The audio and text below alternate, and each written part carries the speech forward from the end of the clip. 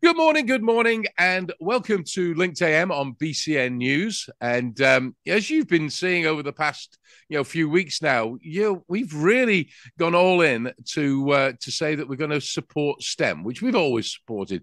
Because I think 4 years ago we started a special feature called the Future Workforce, and that's how I got introduced to Best Robotics. I got introduced to Texas Instruments and all of the great things that they were doing, and then that just kind of launched this mission of mine personally to go and really sort of educate businesses out there how important STEM is. And of course, STEM, just to remind everyone, is science, technology, engineering, and mathematics. And that sort of those disciplines are really the foundations and the pillars of really the industry, if you think about it. And we've been putting out posts over the past few weeks about how important those pillars are. But what I am really excited about today, I've got an Emmy award-winning author on the show, and this young lady is actually a doctor, Dr. Colleen Kelley, and she's the founder of Kids Chemical Solutions, and I believe she was at South by Southwest. That's how I got to know her, because I saw all these posts that were going on, and I thought, you know what, chemistry wasn't my strength, but when I found out what Colleen was doing. And I'm going to bring Colleen into the conversation any second now. I thought I might have enjoyed chemistry if I knew what these resources were. So, Colleen, you're in the virtual studio with us today. Thank you for joining me this morning. And again, it struck me that I could have been a master of chemistry if I knew what you were doing. And so tell me a little bit about what your mission is and what you're doing over there. Great. Yeah. Good morning, and thanks for having me on the show, Karl. Your comment about chemistry resonates with most folks. I mean, almost everyone I know says the same thing. So you're in a good pool of people right there. It's almost everybody, and it's really unfortunate. And this includes my own family. I'm a first generation college student myself. Um, was properly trained to go into the secretarial field, so I'm a really good typist. Wasn't expected to go to college. And somehow I stumbled upon chemistry and found an affinity, ease, and joy in chemistry. So that was probably one of the mysteries of with my background. How was I able to go on and get a PhD and do a postdoc and become a professor and publish research papers and all of that? What was it about that it was sticking where most of the world has the reaction that you have, that chemistry is distasteful at best. So what you did though, you then took all of that sort of in context of how people have this fear of what chemistry is. So and then you put it into comics, didn't you? You put it into a series of books. Is that I is did, yeah. That was a process, Karl. It wasn't. I didn't initially intend on creating comic books. I didn't seek out for that. But it was years and years of teaching really brilliant college students who excelled in every other course but mine. And it was puzzling. I couldn't understand why these students who are straight A's across the board want to go into medicine, and were failing chemistry. So I began telling stories in the classroom. And even though they may have seemed juvenile to my colleagues, for example, the students loved the stories. And I had, 19, 20, 21-year-old students engaging in my stories and then translating them into robust chemistry concepts. And so it was a bridge for them to get over that. It also introduced levity, joy into my classroom, which was much needed in a class that was so threatening at first to the students. So for many, many years, I told these stories and finally decided I had the brilliant idea that I was going to write a textbook with these stories. And that fell flat. Every textbook editor in the world rejected that proposal. Nobody wanted an organic chemistry textbook full of stories with fun, cute characters. So, that's crazy. That's crazy. well, I mean, when you're first to do something, it's really Oh yeah. yeah. You have a mountain to climb. So I created the stories more for children and added a lot of dialogue. Went to tons of classes on children's literature on my own and took courses in children's literature and realized that when you're writing dialogue heavy, it either needs to be like an animated something or a comic book. And so I thought, well, I guess I need to learn how to write comic books then. So that's how the iterative process worked for me to get to land on a comic book. But it wasn't the I didn't say, oh, these will be great comic books someday. Well, That was not it's the like anything, intention. isn't it? When you've got that journey of, as you say, innovation of anything that's new, you have to go through that process. I remember back in the early 2000s, I got involved in a software development company, and they were doing these games. Okay. And edu games had never even been thought of. The word never been thought of. But then it struck us when we were working together that first of all, it was like a trigger. My son came to me. We went to the game store. We bought a game. Like an hour later, he said, "Can I go back? I've finished the game." I was like, "How do you finish the game?" And he said, "Well, I went through all the levels and everything. I want to go and buy another book." I thought, if he can fathom that out, and if you put educational pieces into the game, so and it's the same with, I mean, anime. Yeah. Anime is a huge, sort of genre now in movie and video. So sort of comic books are the same, and Yeah. so it's because you absorb the reader into that story, and you're pulling them through with the characters in the comic book, etc. So it's brilliant. I mean, I got to say, it's Yeah. brilliant. But Thank you. so, well, it is, and so what? Why is STEM so important in today's industry? Because we're telling these stories all the time about brilliant people like you of coming up with ways to engage the kids. But why is STEM so important with industry these days, do you think? Yeah, no, this is a critical question and really has propelled me to keep going despite all these obstacles. When I talk about STEM specifically, I'm talking about the S. Yes, of So course, the science of it. Yeah, that's right. yeah, Yeah, yep. I focus on the S and then I subdivide that S into chemistry. But it's the So first I'll one on the acronym as well. It's very yeah, important. and I feel like chemistry is buried in the STEM acronym, and I want to bring it out for two reasons. First reason is our workforce right now in the medical field, health industries, is we have about 5 to 6% of physicians specifically as identifying as African American or Black. And I feel like that number is reflected in the attrition rate in college courses. So right now, paralleling to that data is we have about 80% failure rate for those same students in college level chemistry.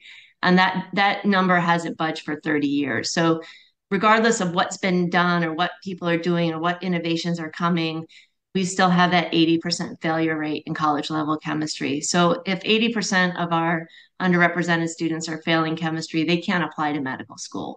So we're losing, you can see the funnel effect of the workforce right there. This is getting scary to me. It's not just physicians of color, although I'm focused on that population. My family's African American by marriage, so I'm definitely focused on that population for personal reasons. Um, but if you've tried to make an appointment with the doctor lately, you know what I'm talking about.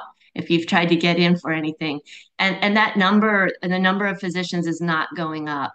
And we still have students who are unable to get over this barrier of chemistry in college.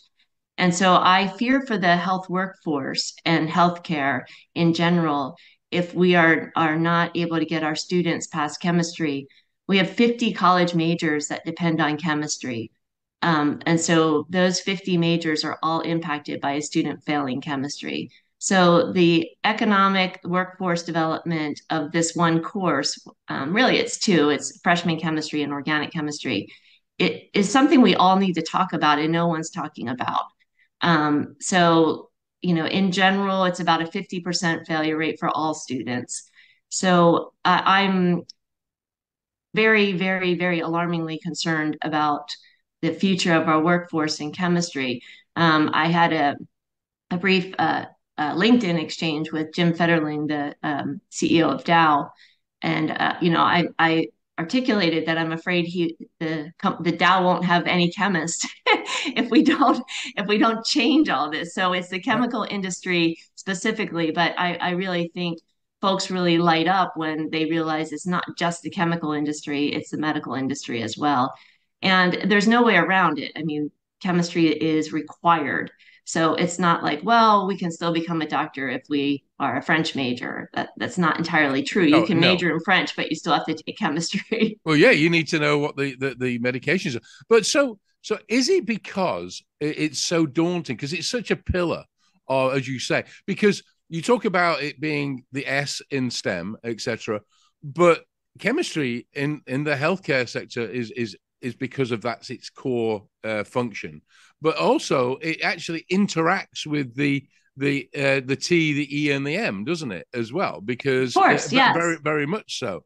But very much so. is it because it is so daunting? I mean, I came on the show today saying, I wasn't very good at chemistry, and I moved away from it because I wasn't very good at it.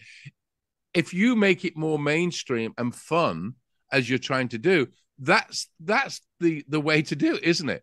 And what shocked me when you said that, editors of books were saying, "No, this ain't going to work." That's the attitude we got to stay away from, isn't it? We got to stay Yeah. away from this. Oh, that ain't going to work, because innovation, in its own word, is moving forward. And so why is it so daunting? And what's your remedy for the future, do you Yeah, think? I think that's been my quintessential question is, as I mentioned, I have brilliant students. No one takes organic chemistry in college without being brilliant, Yeah, motivated, all of the above. And yeah. yet they were failing and, frustrated and all of these emotions. And so I did about 5 years of research on this topic to really understand it because towards the end of my career, I was just tired of it. And I just said, why is this so hard? Again, it wasn't hard for me. So when I went back and did some research on this and was looking at it, and this is something I intuitively had known for 30 years of being in the classroom, my students weren't able to see what I was seeing. So no matter what I was drawing on the whiteboard, a molecular structure, chemical formula, they weren't able to see it. And it came down to what I've uncovered is called molecular literacy. And so imagine that we have instead of teaching our children to read when they're right around 4 5 6, beginning to teach them to read around then, we start when they're 15 and give them one course in reading at about 15 or 16 years old, and then say, okay, great, the alphabet, you don't need to know the alphabet, you can look it up, you can look up the alphabet, and you've gone through a course in reading. Let's go to college, and we get to college, and here's 6 Hemingway books, and write an essay, and go on from there. And we haven't trained and that's what we're doing to our students in chemistry. Is it's a language, and so if we consider the periodic table the alphabet of science, we should be aligning the alphabet of science with the our regular alphabet. So I did some research in neuroplasticity of kids at around age 8. And what happens is they transition from learning to read to reading to learn. So their neural pathways for that interpretive process of symbols, if you will, letters or symbols, is wide open then. And so if we introduce the periodic table as the alphabet of science at that point, they're able to then see how, sodium Na, chlorine Cl go together to spell sodium chloride and what that means. And so if we approach chemistry as molecular literacy first, and establish molecular literacy as a foundation then for learning chemistry. Again, it's like learning to read and then going to college to be a literature major, an English major. So we need a lot more foundational work on molecular literacy, as opposed to having kids make kits with slime and, volcanoes. Again, I always tell folks I can make a great loaf of bread without knowing how to read. Right. Yep. Right. So Yep. we can do, and I think STEM education globally and definitely nationally has gone into this world of make. Kids need hands-on all the time.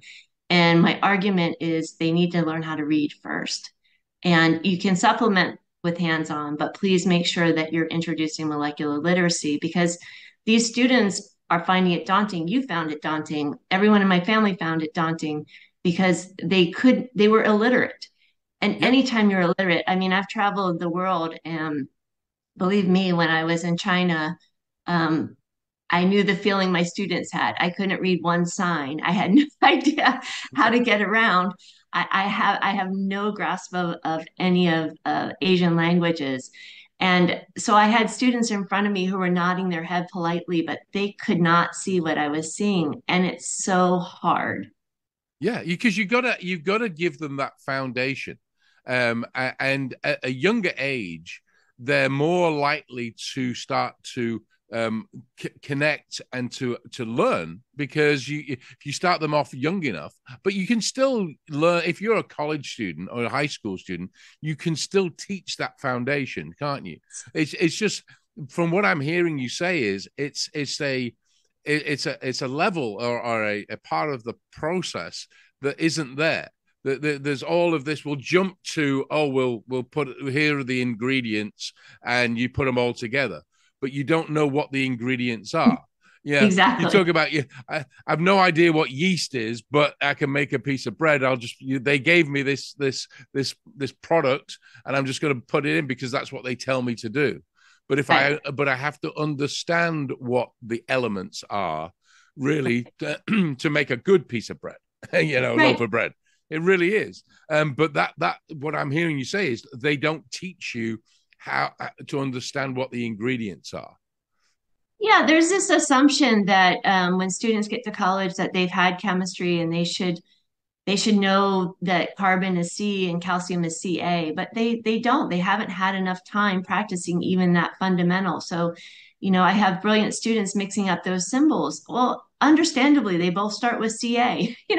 I mean, Right. it's not. There's no slight there, and so in higher education, we're not want to go back to teach things that we think should have been taught earlier. But the fact is, they're not taught earlier. They're introduced. There's a difference between introducing something and really learning it. Yeah. And yeah, and it takes time. If you go to college to be a music major, you didn't pick up your first violin at age 17, No, that's right. right? Yeah. So if you want to be a physician, you should have a periodic table in front of you at age 8. Yeah. And it's not hard, and I've created ways and all kinds of platforms for teachers and students and families globally to access this. So I'm absolutely loving this conversation. I think we're going to have a couple of more conversations because unfortunately we're kind of Okay. coming up towards the end of the time.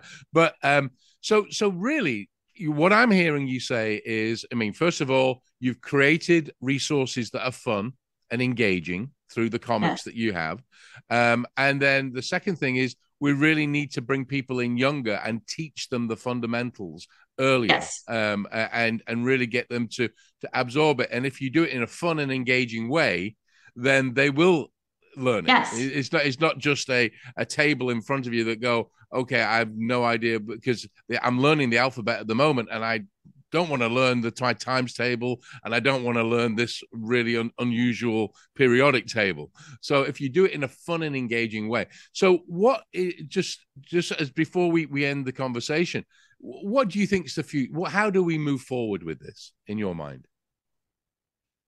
Right. I think molecular literacy needs to be seamlessly woven and integrated into a student's curriculum. And maybe it's part of, right now, I've been piloting this for about 3 years in elementary schools.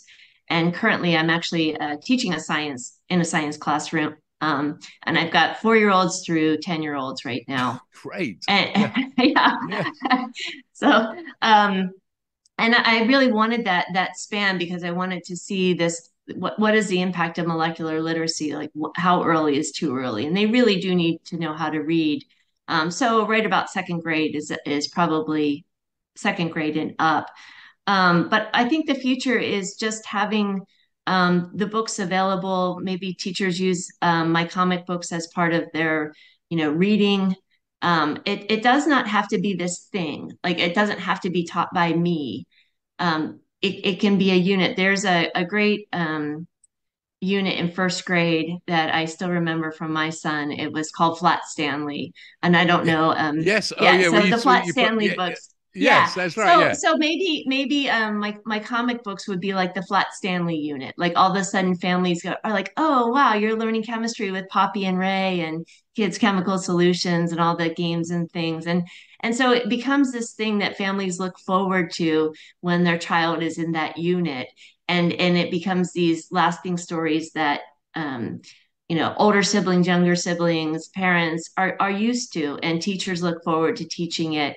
And it's there's games, puzzles, activities, there's all kinds of stuff. What there isn't is a ton of mass. So, and I'm in an elementary school right now, and I know how busy those teachers are. Last thing they need to be doing is cleaning up after 5-year-olds making slime, right? So Yeah.